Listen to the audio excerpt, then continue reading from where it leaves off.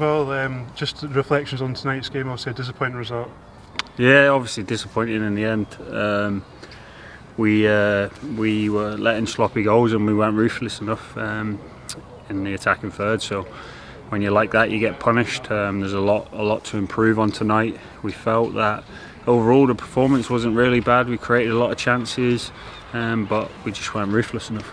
Yeah, it was just kind of one of those frustrating nights, maybe at both ends of the pitch, just not taking the chances, and obviously sloppy goals, as you said. Yeah, exactly that.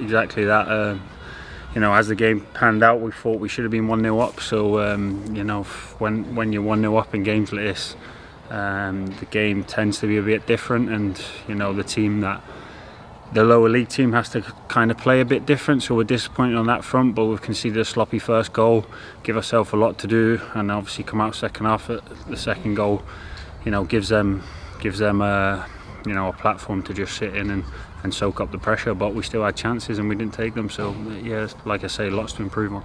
Yeah, and then the next game in the group is a week today against Airdrie at home. Obviously going to be tough to get out of the group now, but looking to get a win there and then take that into the Dundee game to set up a chance for that one. Yeah, it's must win now, so we know both games are must win. So gives us something to aim for. We just got to make sure we go put in a good performance next week, and you know, it's a team that's going to be in our league as well, so we want to put a platform down there as well, and so yeah, go and win the game. And obviously on a personal note for you, the goal tonight equalling the record for the club, all-time top scorer. Are you delighted? How do you feel about? Yeah, it's kind of bittersweet. Obviously, it's good to get it, but you know, obviously the results are disappointing. But you know, my next target now is to go beat it.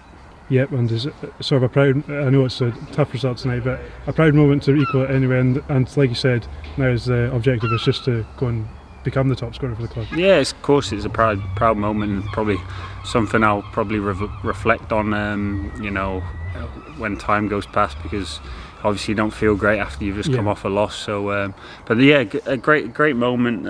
Obviously, proud moment for myself and my family, and like I say, hopefully I can go and get a few more.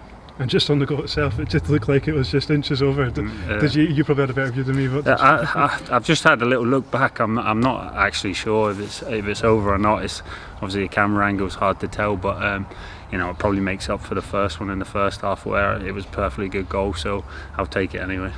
Billy, thank you very much. Cheers. Cheers.